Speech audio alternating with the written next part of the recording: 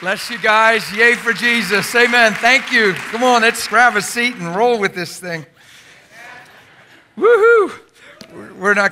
We really won't stay super long. I won't be really any later than you normally are on a Sunday. That won't limit God at all. My view of a Sunday morning is just this corporate gathering. It's synergistic. It's corporate celebration. It's worship. It's all together, just acknowledging the glory and beauty of who He is, right? Looking around the room, realizing you're not the only one believing what you're believing, and it's just an encouraging time, right? So you hear what the Lord's saying, and boom, we roll on and look a little more like Him when we go. And that's really the goal on a Sunday morning to me. So I've pastored for a while before I started traveling, and I was never really long on a Sunday morning. I felt like it was just a good celebration time to come and look a little more like Him when we leave. So now last night I preached a long time because that's a special service. And if you got done before me, you could have slipped out.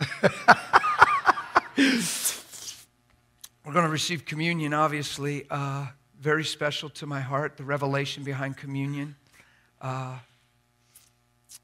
Pastor Kurt mentioned last night about God and the disappointment factor thing that he talked about. I'm not going to get into that, but he mentioned another comment in the same light that they served an angry God, etc. I want you to think about something that God so loved the world that He gave His only Son. There's no place in the Bible that says the reprimand of God leads a man to change.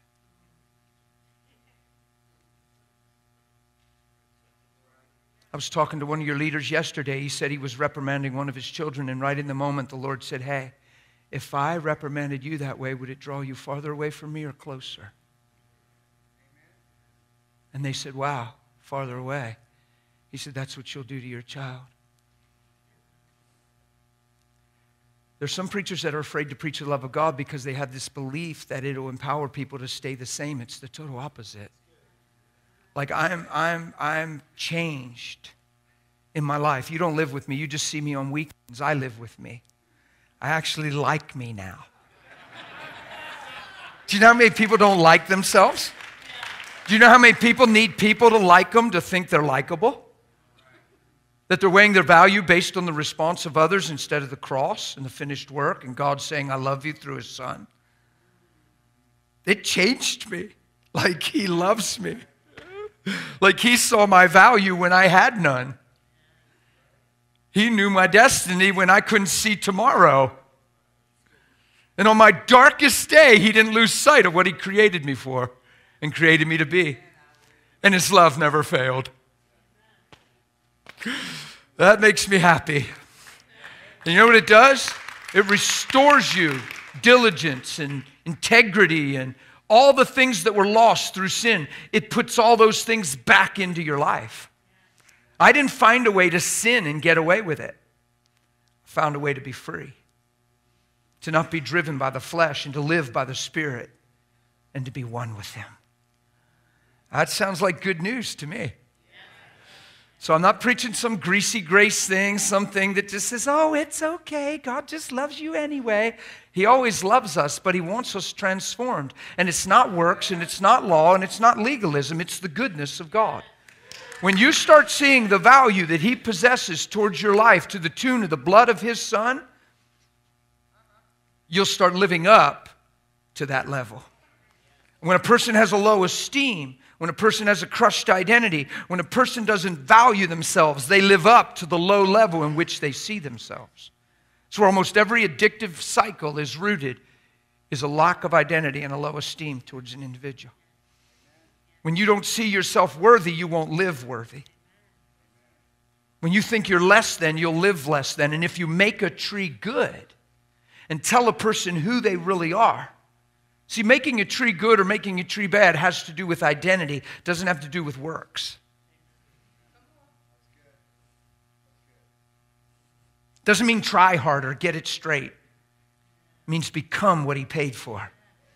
And if you see what He paid for and you make a tree good and you teach people who they are through the cross and through even the truths behind communion, the fruit will be good. It doesn't mean try harder. Means believe what you've become now that He came.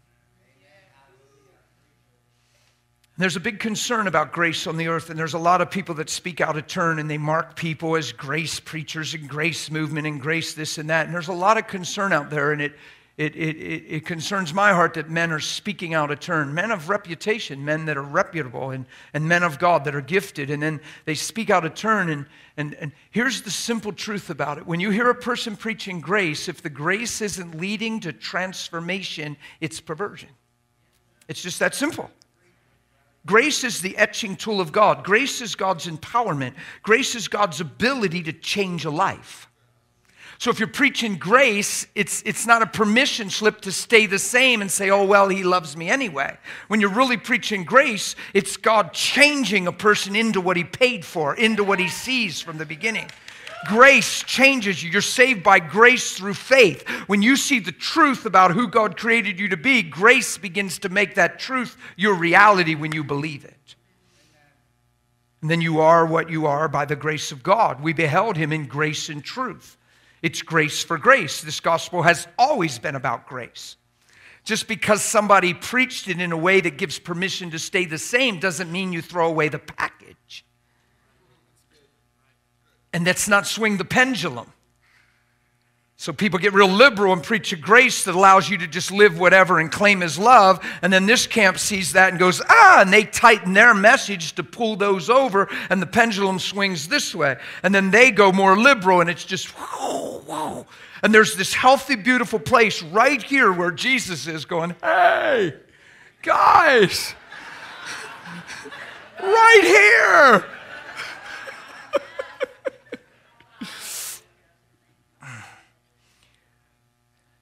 When we receive communion today, it's going to be an intimate, fun time, and we're going to talk about a little bit about some things. I want to share what happened on the cross real quick, and then we'll get some fellas up here to help us get this in everybody's hands.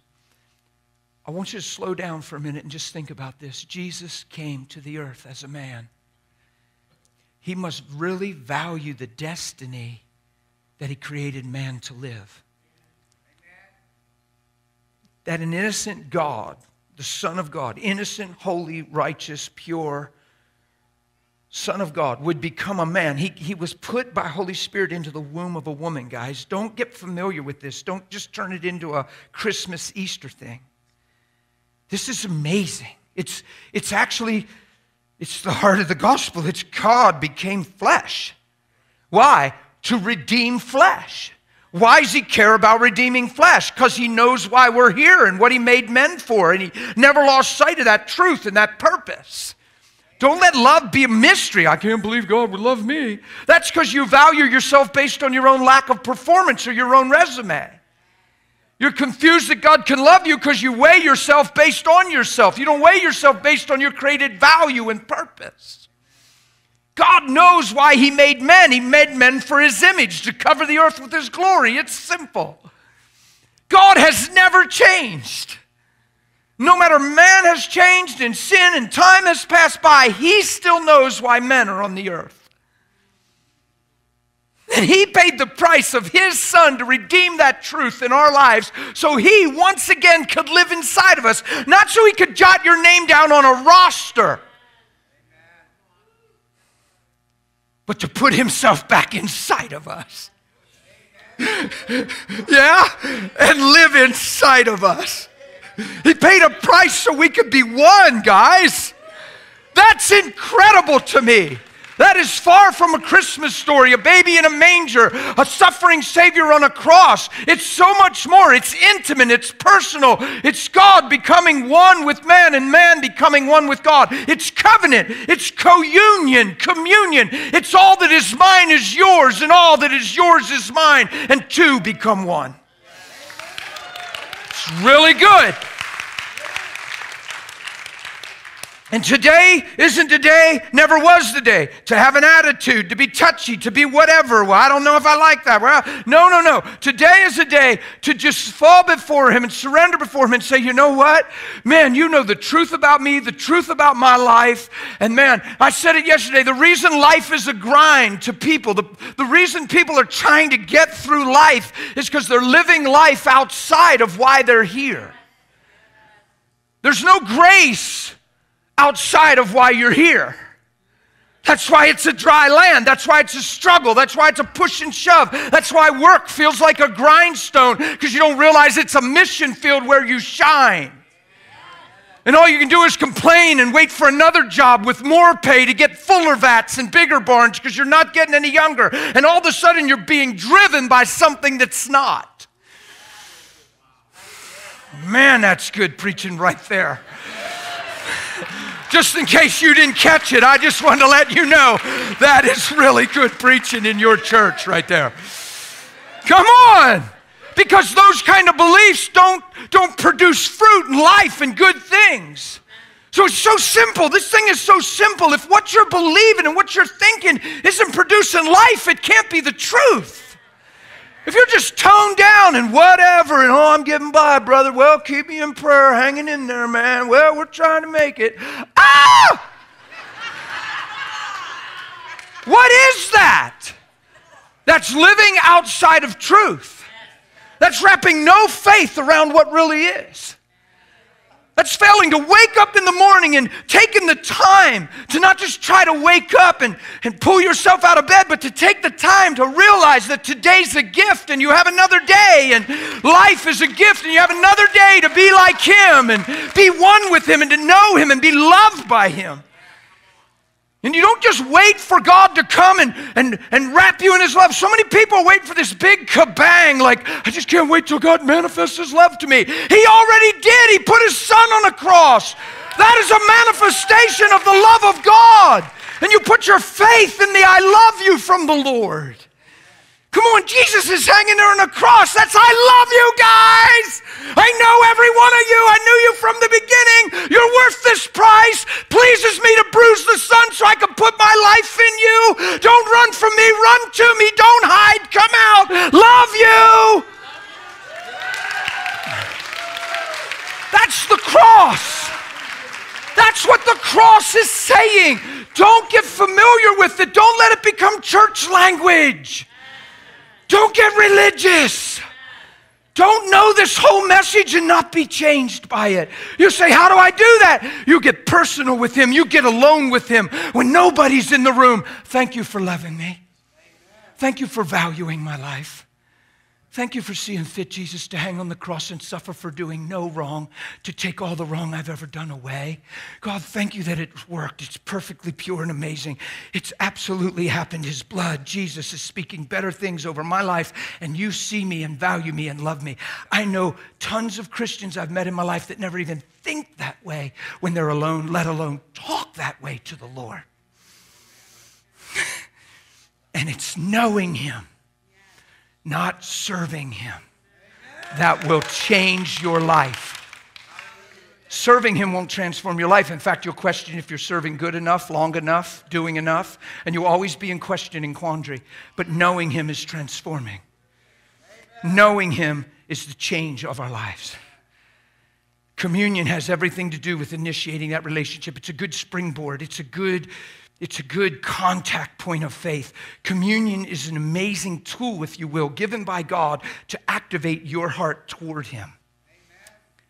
I've had countless people, if I'd take a show of hands and you were actually honest this morning, there's people that make the attempt to get along with God and commune with God, but their flesh kicks in. It doesn't feel real. He feels far away, feels mechanical, doesn't seem like anything's happening. I've heard all that and then some. So then they pull out of that place and just reserve to their prayer list and pray about stuff and people and things instead of communion and love and yay. Yeah? Am I making sense? And they say, yeah, but when I get there, I just freeze up and I don't know what to say and I don't have any words and I'm sitting on the bed and I'm like, okay, well, I'm here. And I think we're just waiting for this love bubble to come around us and just... It's not like that. It can be, but it's not even healthy if that would come before faith and belief. Because if that would come before belief, then you always need the bubble.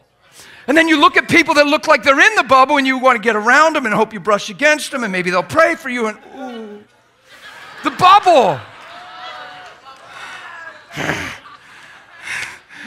Preaching good, ain't I? That's not our goal. Our goal is to know him. It's the knowings. Paul writes about knowing this, and we know this and knowing this. It's an intimate, revelatory word that's from the heart. The knowings of God. If you don't spend time in the love of God, communing with God, believing his love, declaring his love, talking to him when nobody else is in the room, and saying and believing that he loves you and values you, how will you ever get the knowing of your values settled in your heart? That's why looks bother us, and that's why people affairs move us and manipulate us, and that's why many good people live this way. Because life is speaking louder than truth. But yet truth is what makes you free. There's something about knowing him. Jesus didn't say eternal life is a prayer that sends you to heaven. He said this is eternal life. Oh, it's there. It's John 17:3. I read it. It's there. It says this is eternal life, that you might know him. Knowing him is eternal life. Him? Who's him? The only true God and his Son, Jesus Christ. Whew. There's something about waking up in the morning and instead of going, oh my God, you're going to have to help me today. That isn't prayer. That's a self-centered, self-focused, deceived complaint session that sounds spiritual because you mentioned the Lord in it.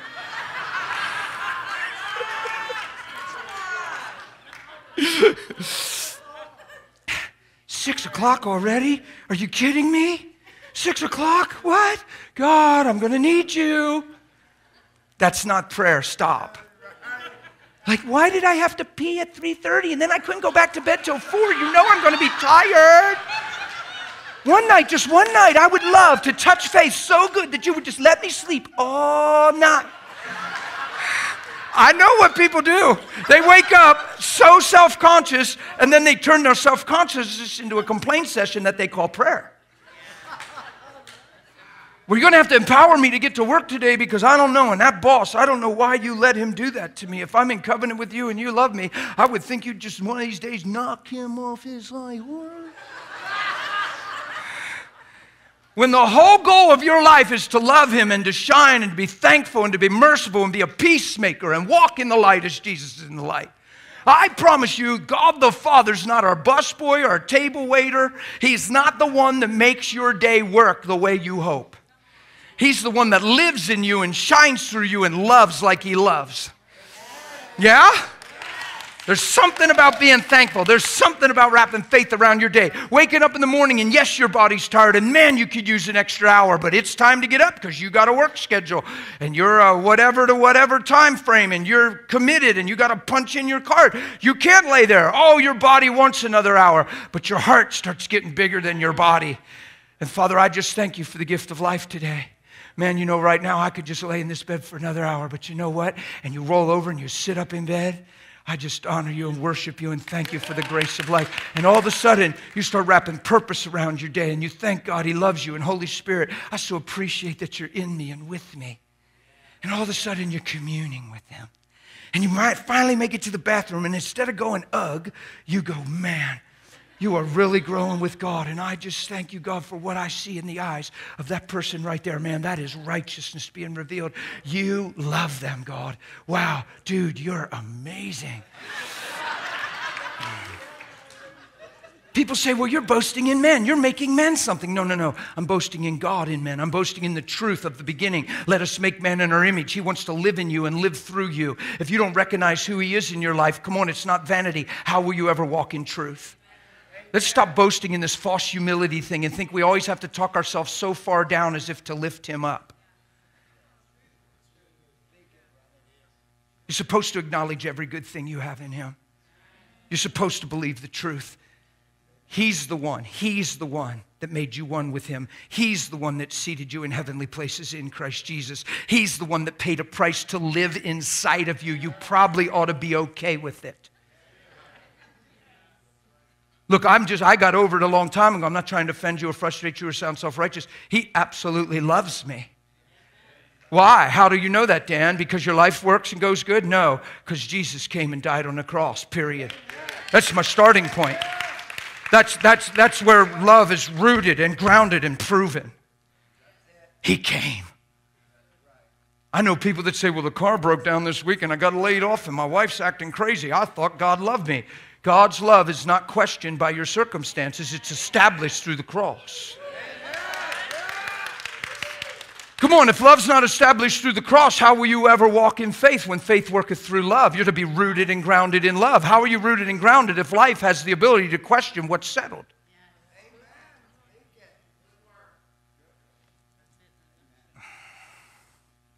So this communion today is a personal contact point. I believe Jesus said this. He said, as often as you do it. You don't need led in a church service. You don't need Pastor Kurt or Pastor Dan, or Pastor Adam or anybody to lead it. You let your own heart lead it. Amen. You can do it in your bedroom. People get funny. They get so religious we don't realize it. We do just what the Pharisees did. They listened to Jesus to hear what they didn't agree with and got mad. I was preaching at Kingdom School once that you could be sitting eating a bowl of Cheerios ready to go to work. And you could just look at the Cheerio floating on yours. For some reason, that's offensive to religion. Because religion loves you to do the form of everything so perfect, but not be changed. To put all your pride in what you do instead of your heart in what you become. It's legalistic and it stinks before the Lord. How's that? I've never said that on tape. It stinks before the Lord. Religion, wretched. You could look down at that Cheerio on your bowl, on your spoon, and you could just remember, it's just all of a sudden you take it off your spoon. Lord Jesus, right now I'm just remembering your death and what you did for me. You take that one little Cheerio before it's too soggy and you just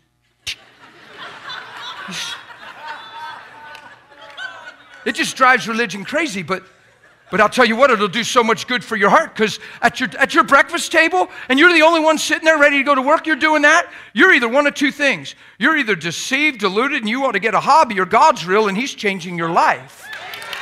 It's one or the other. It's one or the other. You take time to go in your bedroom and sit on your bed and talk to the Lord. You're either talking to the walls in the air and you ought to learn to fly a kite or go fish or something, or He's real.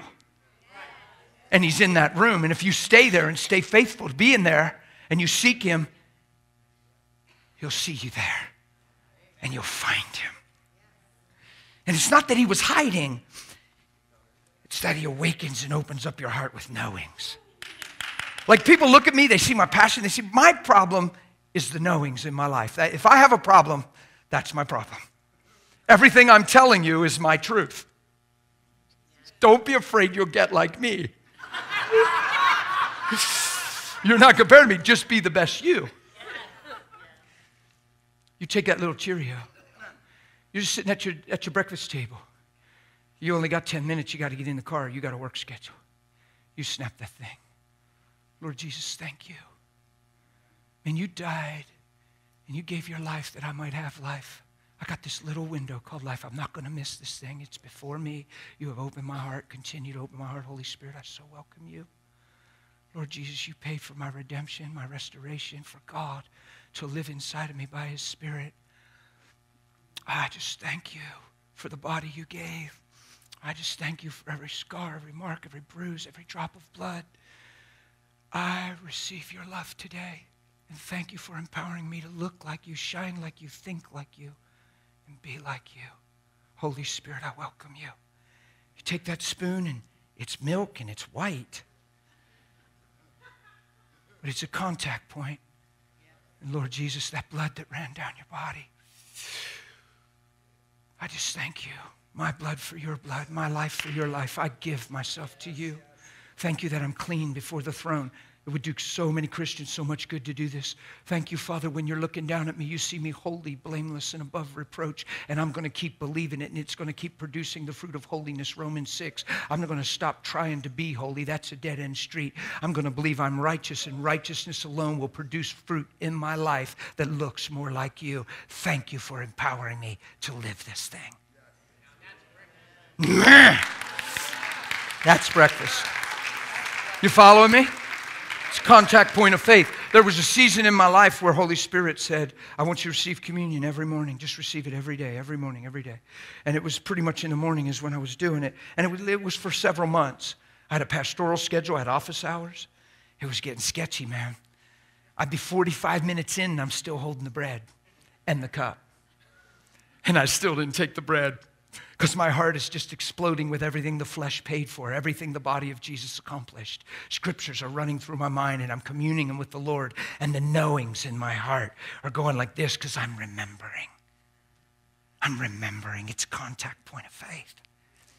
You take that, it actually puts words in your heart, words in your mouth. All of a sudden, you're not stalemated, self-conscious, sitting on your bed wondering where I'm going to go here now. Because it gets weird for people. They're like, well, I just don't know what to pray. I get alone and Trouble is, we get feeling self-conscious. Sometimes we take 10, 20 minutes to get past ourselves to think we can approach him. You come through the blood, you come sincere. But I'll tell you what, you take the communion elements, it's automatic conversation. Lord Jesus, this represents everything you've done. Holy Spirit, I thank you for quickening me and bringing all the scriptures that I've ever read concerning this truth to my understanding. Man, I want the knowings in my life to be built and to be solely built in you. And all of a sudden, you're holding that bread and you're talking to him and you're thanking him for the cross, thanking him for being totally innocent and not changing his mind, for love that never failed. And all of a sudden, the qualities that make him Lord, that make us love him, you start realizing are the qualities he called you to. And all of a sudden, you realize he paid a price for you to be the body of Christ. Why isn't this taught like crazy, right? The expression of Christ. He paid for you to express him. Not sing to him. Not pray when you're driven in need. To express him. How are you going to do that? By being filled with the same Spirit that raised Christ from the dead, by being one with him, by knowing and confident that he lives in you and he'll never leave you alone or forsake you, and he's as close as the mention of his name. Yeah. The more you see how he sees you, the more you'll see yourself in truth. And then what happens is you look through your eyes and see everybody else in that same truth. That's why it's so easy to love. I don't know most of your names, but I know your value. I know the price he paid. I am sure not sacrificing right now. I'm not doing the preaching thing. I'm not nervous, and I'm not running out of time, and I'm not running out of words. I'm looking at you guys and going, this is so easy. I know who you are. Maybe more than you know who you are. Some of you. Just some. I know there's a time to be born, and here you sit. I know life comes from God, and he's the author and giver of life. I know that no matter where you've been and no matter what you've done, his mind isn't changed about you. And he paid a price to redeem your purpose, your destiny, so you could write legacy and stand before him someday and be honored and glad that you could believe. I know that about every person I ever run into. That's why people don't bother me and get under my skin. I got new skin.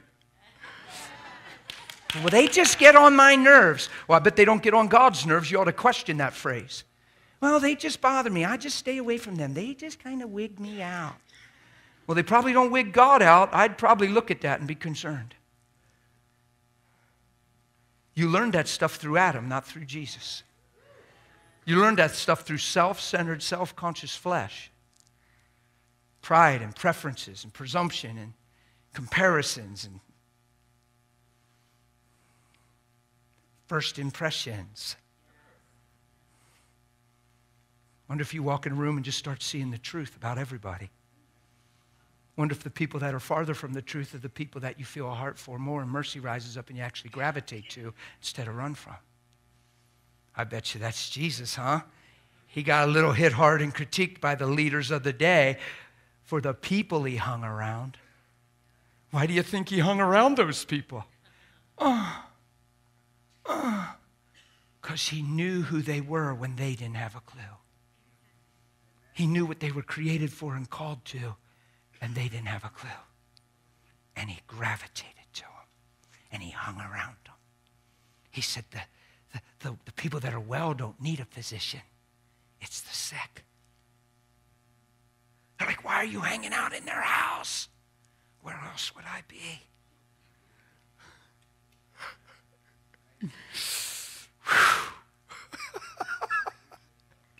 Ain't that something?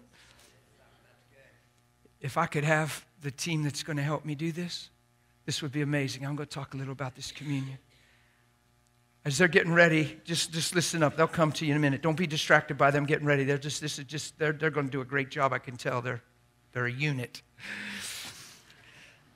We appreciate you guys. They got like 16 of them, man. It's going to be a done deal.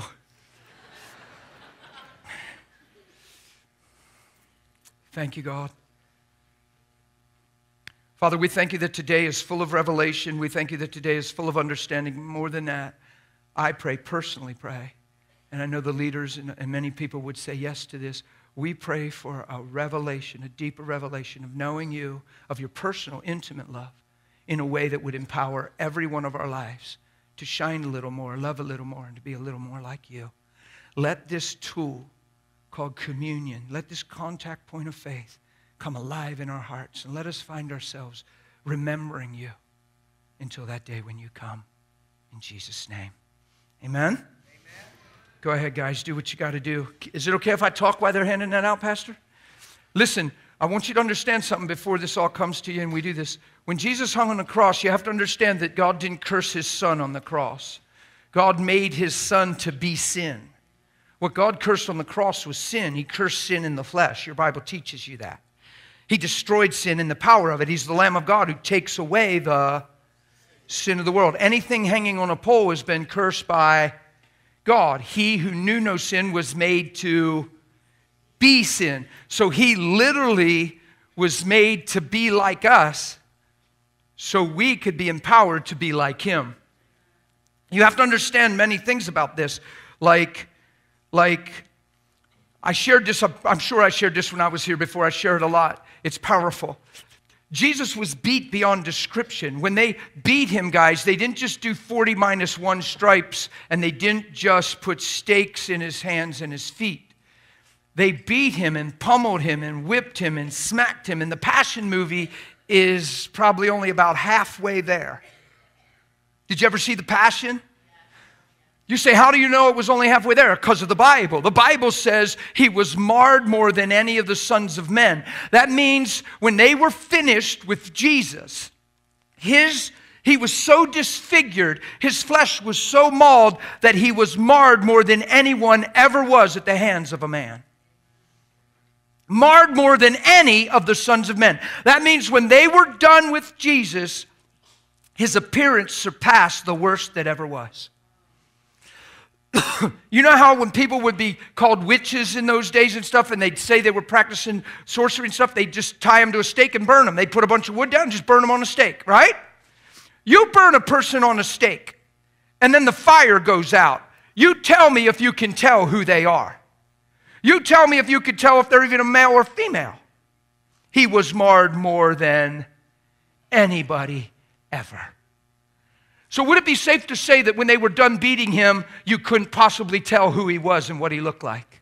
Would it be fair to say that when they were done beating him, that you couldn't even tell if he was a male or a female?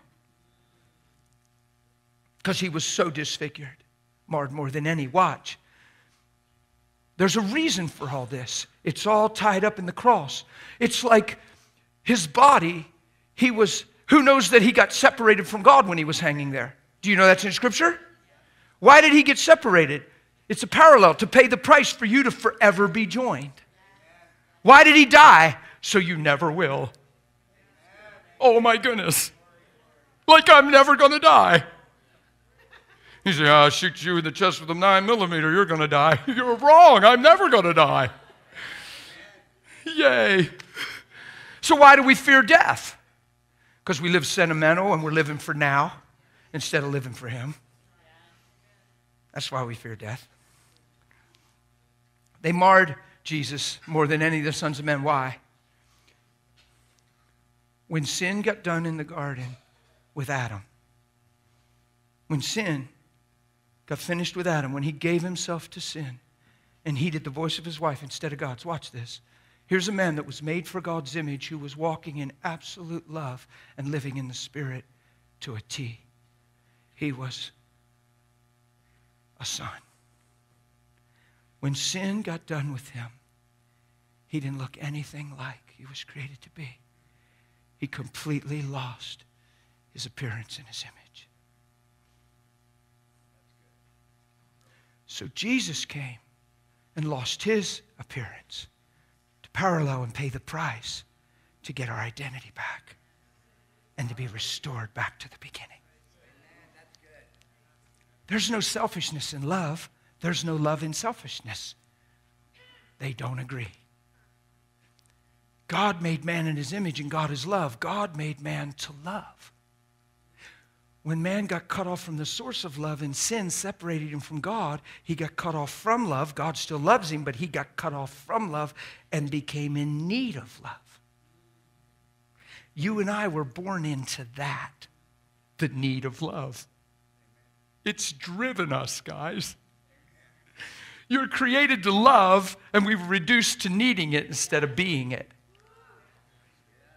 And then if we're not careful, we preach a gospel where it's just God loves you, God loves you, God loves you, God loves you. Who knows, I'm not being sarcastic and making fun of God loving us. It's a key. But we make it all about God loving you and never transition into becoming that same thing. The goal of the cross is not you being loved by God. The goal of the cross is you becoming the love of God, to where once again man is found in his image. You put off the old and you put on the new. He's renewed in knowledge according to the image, Colossians 3:10, of the very one who made him. Don't you get so far removed from this truth that you just follow our flesh and follow our experiences, and all of a sudden we're following one another. Oh, well, that was God. This is us. Hey, brother, we'll never be perfect, and all that stuff we say. I'm not even talking about perfect. I'm talking about love. Don't tell me you can't walk in love. Don't tell me you can't deny yourself and follow him. Don't tell me you can't not love your own life unto death, because the scriptures call us to it. Isn't that awesome? So man got cut off and became in need of love. Jesus comes, becomes what we were, so we could become what he is. And all of a sudden, we're filled with the same Spirit that raised Christ from the dead, and we're back in the beginning, as if God and man were never separated, as if man never sinned, because the blood's speaking better things, holy, blameless, and above reproach. How could the Bible say you're holy, blameless, and above reproach if there's any trace of wrongdoing between you and God? He has such a clear view of you through the cross. He sees you through the righteous blood of his Son, and it makes you righteous. He rules his kingdom with the scepter of righteousness.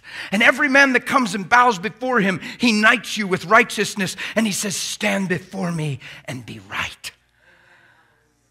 Whew.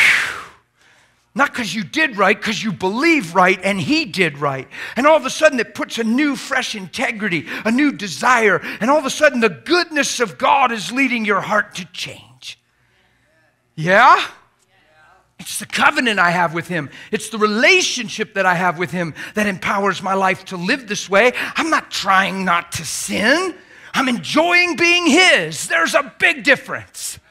I'm not waking up to do right. I'm waking up made right. Yeah. Yeah? And this that we're about to partake of right now, oh, we're so on time too. I told you I would be a good boy today. Your pastor's trying to get me to go late. No. He's whispering over, it don't matter when you get done. If it's in your heart, I said, no, we're getting out of here. Stop it. Get thee behind me, Kurt. He's like, he loves me. He's given me so much freedom. Now don't cut this short. I'm like, I'm cutting it short. You know, I'm having fun. I just threw him under the bus, didn't I? Did I? No. He's excited. It's because he's a man of God and he likes me. And we're sitting there and he's like, go for it, man. Don't worry about the time. But I never really go late on a Sunday on purpose. And Holy Spirit doesn't mind. It's not religion. Amen. Take this little whatever this is. This is different. This is different. This is to promote faith, right? The body of Jesus. He's a bent-up wafer. Jesus has become a bent-up wafer. I'm having fun with you. This is a contact point of faith. Pastor's wife is mouthing to me, it's really good. It's really good. Really good. I almost ate it. She's like, whoa. So here's what I want you to do. Obviously, we're all in a room and we're all together and we're laughing and we're having fun. But picture yourself all alone and how powerful this would be when you're just alone and nobody in the room. That's powerful, guys. And I'm just going to paint a little picture and then we're going to do this together. But I want you to do it from your heart. But I'm just going to paint a little picture right now. Just picture being all alone, sitting on your bed, just at the kitchen table. You just hugged your spouse and said, hey, I'm just going to slip off to the room. And they know what that means because you've been slipping off to the room. And it's a good thing. It's not like I wonder what they're doing in there and I wonder what computer button they're hitting and all that stuff that's happened in marriages. It's actually all of a sudden you just want to go be with him. When this stuff got real in my life that I'm talking about, you know what I would do? I would close my bedroom door when I came out. Never do that. It's open. It was open when I left yesterday. I'd leave it open all the time. But when I got saved, to get this understanding, it was a contact point, I just closed my door. Why? It's not a deep thing. I had to open it to go back in. Why does that matter? Because I was going back in to meet with him. And I liked the door being closed because then I would sneak up there and I'd look. And I'd sneak in there. And I'd close it and say, hey, it's me. I'd leave the light off. It's me. I just came to be with you. I just came to talk with you. Oh my goodness. I'm either out of my mind right now or he's real and he's going to meet me. I'm telling you, 4 or 5 days into that, the knowings in my life were undescribable. Now, don't you put a time limit on God and don't you say, well, what happened for Dan in 4 or 5 days? Stop. It's faith. I'm talking about faith. If he never put the knowings in me, I still want to go be with him. I'm still going to go commune. But the knowings came. Why? Because faith was there and I'm going to meet with him. And I could have been doing 100 other things that might not have even been sin, right? But I want to be with him and I want to get to know him. And I'm like a little boy that honors his daddy and wants to be just like his daddy. And daddy's his hero and can't do any wrong. But in this case, I really do have that daddy. I don't grow up to be 15 and think, why did I used to dig my dad like that? He's kind of nerdy. Stuff like that happens to people. And then dad's drawing his identity from his relationship with his son's changing, and now they're all crashing and burning. Why? Because this might be missing. You don't live from one another, you live from him. I need you to lock arms with me so we can have impact and cover the earth with his glory. I need you to run with me to have greater impact. But I never need you to know who I am and to be secure. Because if I need you to know who I am, I'm only as good as you see me. And I'm going to stay insecure. And I'll be as strong as the weakness that surrounds me. He doesn't change. People change. People go to a church and think the pastor's amazing. And 6 months later they say, you know, I'm not sure. Something's changed with him. I think we ought to look for another church. And people church shop. And then pastors and leaders try to market a better product.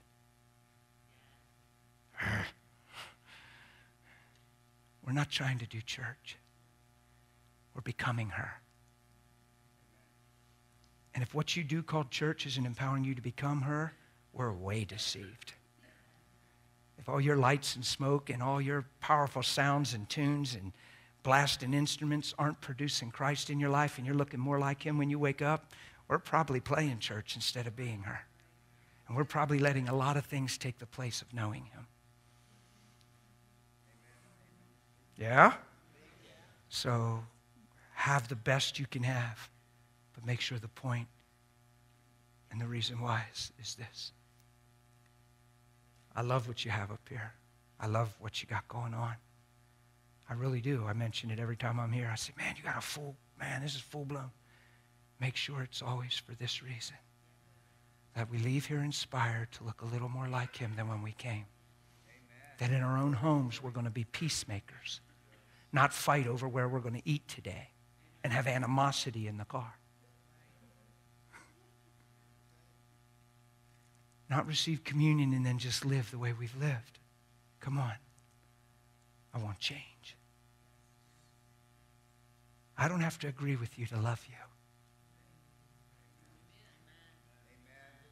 And it takes two to tango. It takes one to pursue peace. So make sure you're that one. Especially in a household, in a home where there's children and parents and siblings of different ages. You be an example. Parents, don't let your children, quote, get on your nerves and you don't want to listen to me, they're this and that. Don't let your heart shift on why you're here on the planet. And even if there's animosity, and even if your children are doing things out of control, make sure as they grow older, when they look at you and think of you, deep in their heart, all they know is you've looked like him. And if you've missed that in any way, make peace on it immediately. Say, you know what? I know I got a little intense a while ago, and I was a little frustrated, I'm admitting. I never want to touch you that way, sweetie. Son, I never want to, and you weep, and you hold them, and you make sure they see the power and beauty and sincerity of repentance. Because it's never about failing. It's always about becoming. Amen. You don't hear a preacher say, well, then I blew it. No. We only blow it if we stay that way, when we know it's not producing life. I think our children need to see the humility of repentance. Children, if you have a parent that doesn't get it and live it, or they go to church and sing and raise both hands, but they bash you with their words and you watch them slam your other parent with their words, don't you let what they don't see define what you do. You be a living example, an epistle. You get in your bedroom and you grow in Christ and you shine in the midst of that. Don't let your heart get hard. Don't you judge them. Don't you say, well, they take me to church. It makes me so mad. They're such a hypocrite. Don't you let their hypocrisy harden your heart. Amen. Come on, guys. We have sold cheap so many times. And when I read my Bible, we're not for sale. You're already bought with a price and you're not your own. So you might want to, after today, consider getting a loan, and you can pull off a piece of bread. You can buy this cool stuff if you want. You can take a Cheerio out of the bowl. Honestly, I honestly don't think Jesus cares at all. What matters is that as often as you do it in remembrance of me till I come. He says, in my death till I come. What's the point? To keep you focused in what it's all about so you don't let life speak louder than truth. He tells you to set your mind on things above. Why? Because your mind wants to go on tilt and go other places that don't matter.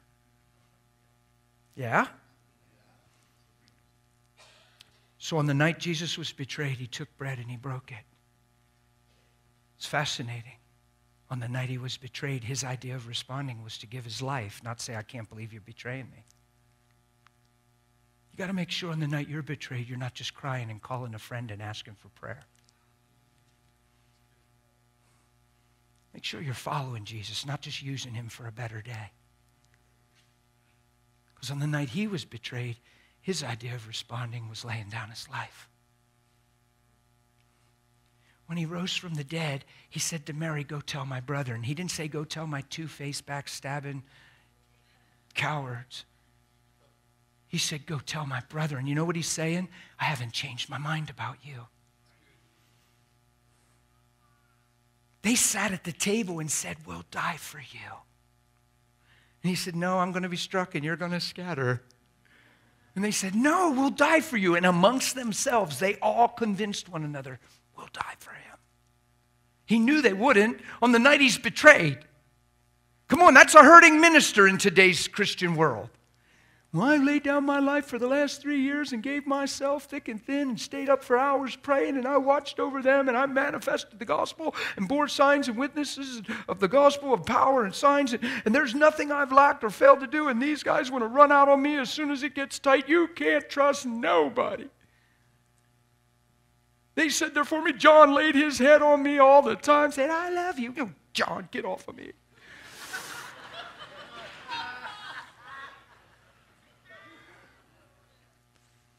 On the night he was betrayed, he took bread and he broke it. And And he didn't let what men didn't see and who men weren't decide who he was. And he continued to say, when you see me, you're seeing him. What an honor, people. God made us for this. This thing isn't a prayer that takes you to heaven. It puts heaven back into you and reestablishes why we're all here. And I don't want the wisdom before him to be my wisdom now, because it wasn't ever producing life. I don't need a right to be less than him. I have a reason for being like him. So on the night he was betrayed, he took bread and he broke it and he passed it around. When you take this bread in your personal life, even today, I want you to think of the things that come to mind that his body accomplished. In 1 John 4:1, it says, any spirit that doesn't acknowledge Jesus coming in the flesh isn't from the Lord. That's strange. Why isn't it any spirit that doesn't acknowledge Jesus as Lord? Or something else? Why is it a spirit that doesn't acknowledge Jesus coming as a man? Why is that the sign of an Antichrist spirit? Because the spirit doesn't want you to know what his flesh accomplished.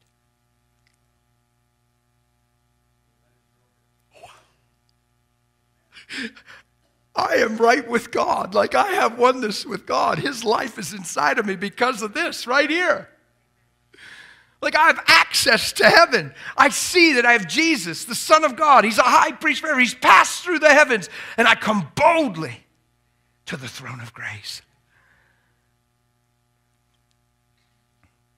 So you want to look and you want to go, you know what?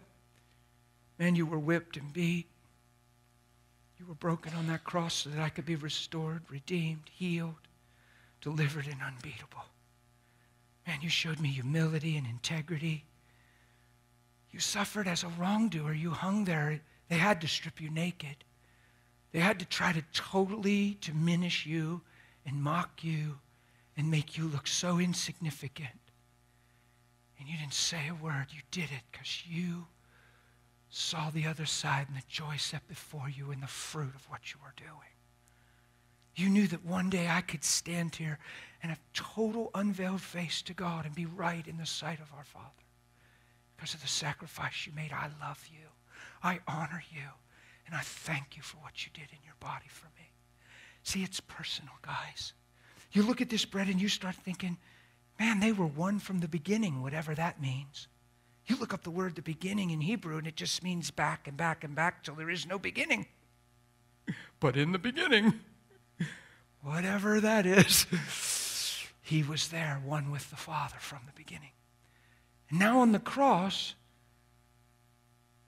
he separates from the Father. The Father pulls back and separates because that's what happened through sin to us. So he literally became like us and was apart from God. Why? So you and me, you and I could forever be joined and be one and never live separate again. If he didn't want that, why would he pay for that? So you look at this and you think of these things and you go, oh my goodness. You were beat beyond description and unrecognizable. Kind of like this thing.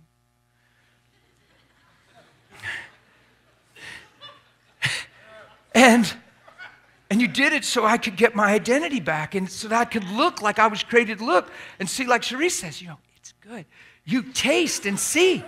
The Lord's good. Like, yeah?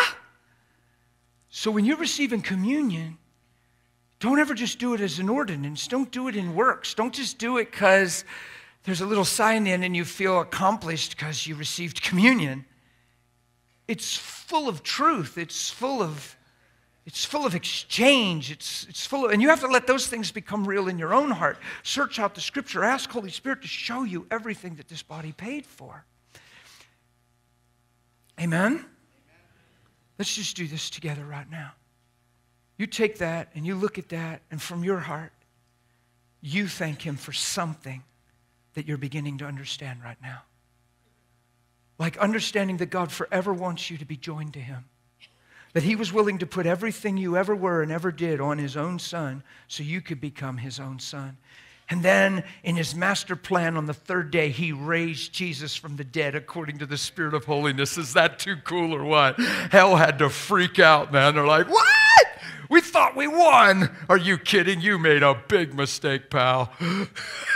You crucified the Son of God, shed innocent blood, and now his blood is speaking better things over a guilty humanity, and they're coming out of darkness into the light by the thousands.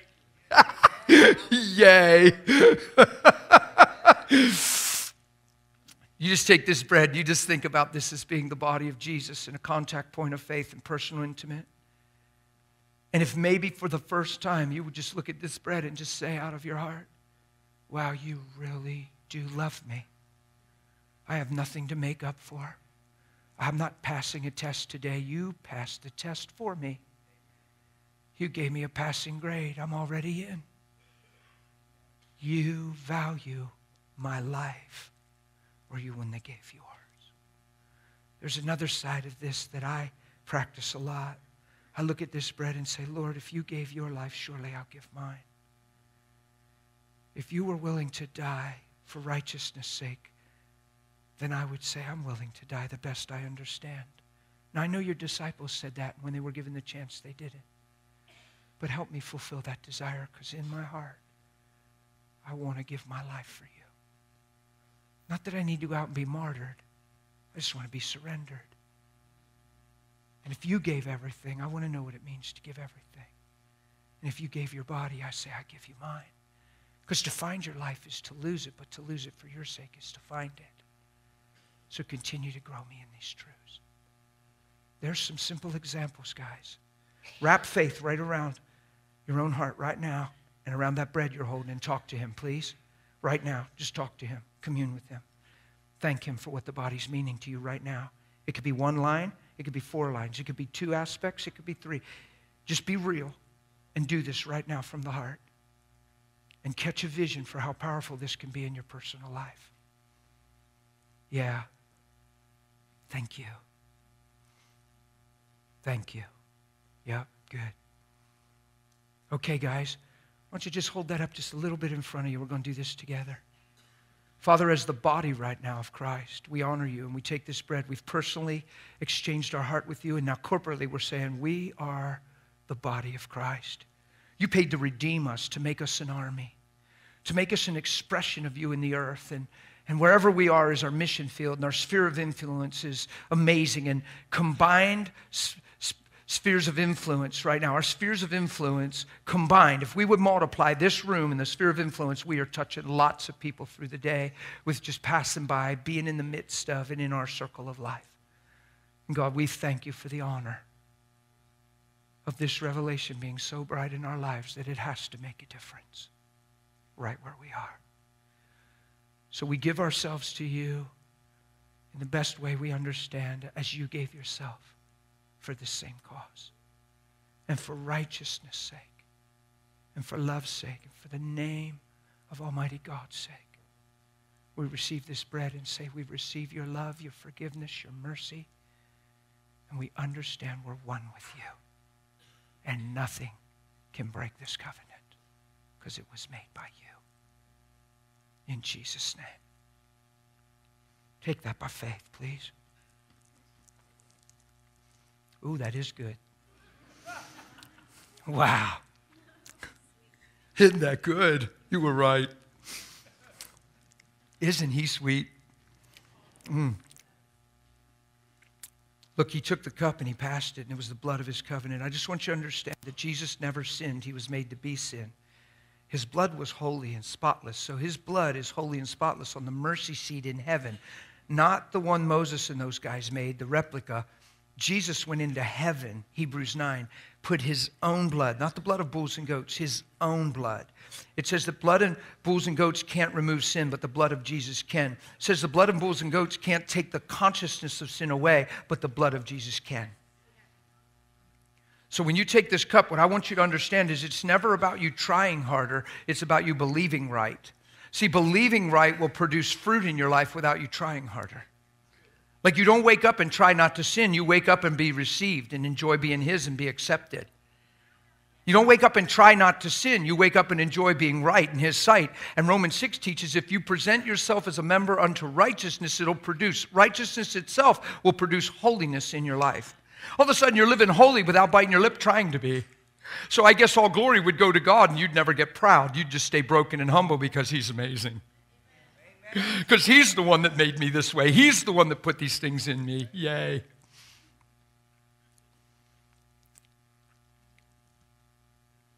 This blood is the blood of the new covenant. It speaks better things. You're not judged for where you've been. You're judged for where He's been. And you can't change where you've been, but who you are can change. And that's called a gift. So let your heart be humble today and understand that this blood redeems you and buys you back and brings you back to original value as if you've never sinned, and causes you to stand before Him holy, blameless, and above reproach in His sight. Through Jesus, you have access to God. You get it? So if you've been feeling guilty, you've been feeling condemned, if you did something you knew you weren't supposed to do and you did it anyway, and you've cried and you've wept and you can't stop thinking about it, today's the day to stop. Today's the day to say, you know what? God has seen my heart. Surely I've been sorry, and if I could go back and do it over, I would, but I can't. So truly I've changed. And I thank you for this blood, the blood of Jesus that speaks over me better things. I'm not judged. I'm not condemned. I'm not less than. I'm your child, and you're doing a work in me. Keep growing me up into you in all things. Guys, this is communion. You can activate your heart every day. I would encourage you to receive communion every day and let your own words replace mine, and let your own heart activate, and let the knowings of God start to grow right here. Amen? Let's hold this cup up and acknowledge covenant. We're in covenant with Him. You have to understand that God made a covenant through His Son as a man. You can't break the covenant. You can break fellowship with it. You can step out of the covenant. The covenant is unbreakable. It is forever between God and His Son, and you enter into the covenant with God through His Son. You can break fellowship. You can walk out of fellowship with God, or you can step in through the blood of Jesus Christ. Amen? So, Father, we hold up this cup and we thank you for the blood of your Son. Lord Jesus, we thank you that you came and you shed your blood. It was your blood that redeems us. It's your blood that speaks better things. It's your blood that shows us that we do have value, purpose, and potential in you. And that you would come and shed your innocent blood to redeem guilty people shows me the power of love, and that love sees past performance and love sees past present day. I thank you that you were able to look past what we looked like and appeared to be because you knew what we were from the beginning. Let our eyes go deeper and let us see deeper, Lord God. Let us not just be fault finders and first impression people. Let us learn to live with righteous judgment and see people for what they're created to be and not what they're failing in. Teach us to never let go and to never give up. Let us never throw anyone away, God, but let the redeeming power of this cross burn in our hearts, through our lives, and in the lives of others. As we take this cup, we just say we're committed, we're in, and we just thank you that you would love us this much. And Father, as just overseeing this and leading this session, I just ask this one thing, that we in this room would know your love, enjoy your love, and express your love like never before. In Jesus' name. Go ahead. Thank you, Father. Thank you, Lord God.